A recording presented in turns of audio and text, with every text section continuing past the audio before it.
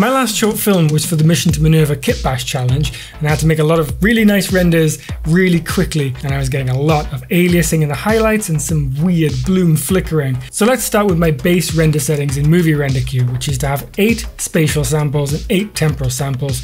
I'm rendering in 1920 by 1080 HD. Then I've got game mode override enabled, as well as the tone curve disabled, because I want a little bit extra latitude when I'm grading in post-production. In the post-process volume, I am using Lumen GI here and ray traced reflections. Bear in mind, this is from 5.03, where ray traced reflections were generally better, but that's not necessarily the case in 5.1, which we'll get to in a moment, so stay tuned.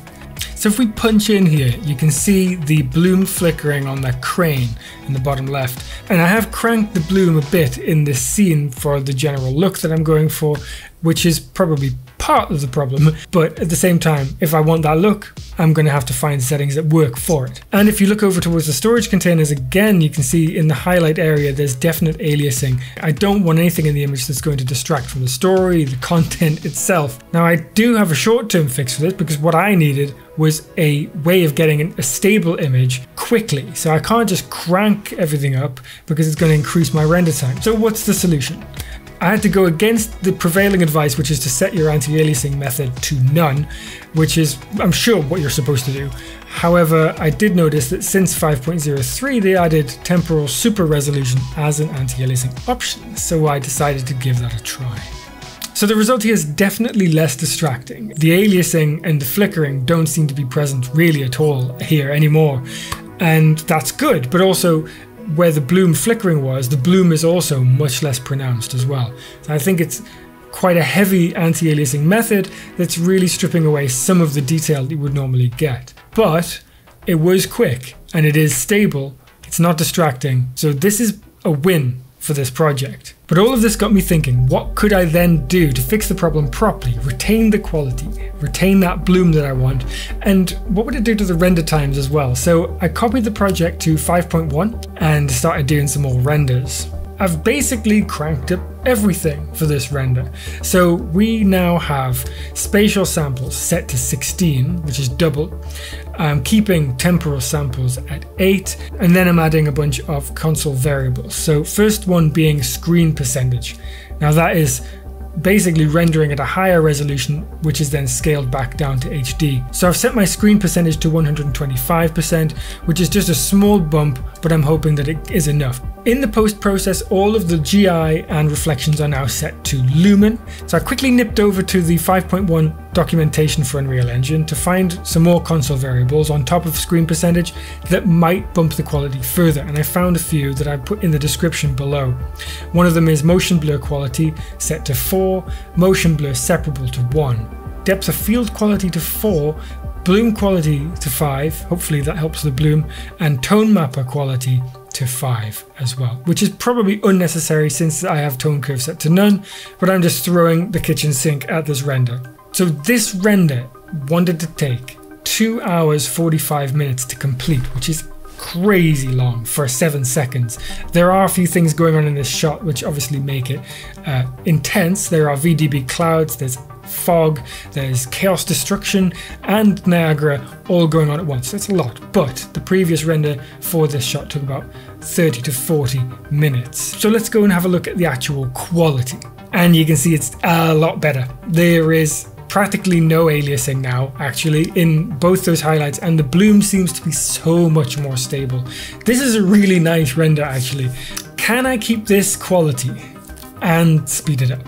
At a guess, I would imagine the spatial samples are doing a good job. I'm going to leave them as they are. I'm also going to leave the screen percentage as well, but I'm actually going to clear off a lot of the other things we did to bump the render up. So I'm disabling all the other CVARs. I'm going to delete all of those and leave screen percentage alone. I'm also going to lower the temporal samples to 4. It's a very slow camera move. There's not that much motion blur going on in the shot, so I don't think 8 is necessary here. Let's see if this render can net us some more speed. And I'm actually rendering this shot as we speak, and it's about an hour and a half through with half an hour to go. So if it stays on track, that's 45 minutes we've saved just by disabling CVARs and lowering temporal samples. But will the quality of this be much lower? Okay, now that is interesting. So it looks very much the same, which leads me to believe that it's really just the spatial samples and the screen percentage that are doing the trick. So what I'm going to do now is I'm going to turn off screen percentage, leaving us just the spatial sample increase. Maybe that's all we needed to do. Maybe it was just spatial samples from 8 to 16 and that's it. How much more time am I going to save, and will it work? I'm looking at this render that's running now and it says it wants to take 43 minutes. We are getting a dramatic increase in speed just by turning off screen percentage. So that render is now done and it took 50 minutes, which is really close to where I was with my original render for this shot. But it's a really interesting result because taking away screen percentage, bringing it back down to 100% instead of 125 has brought back that highlight flickering in the bloom and the aliasing. You can really see there, especially right on the edge of the crane, those bloom highlights are starting to buzz around a lot more, and they were so much more stable at 125%. It seems to me like screen percentage was doing a lot of the heavy lifting as we suspected.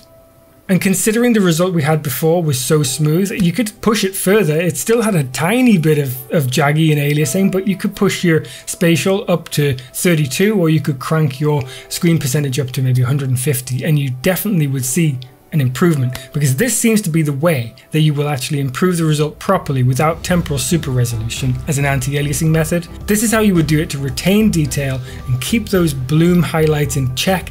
I really like this result.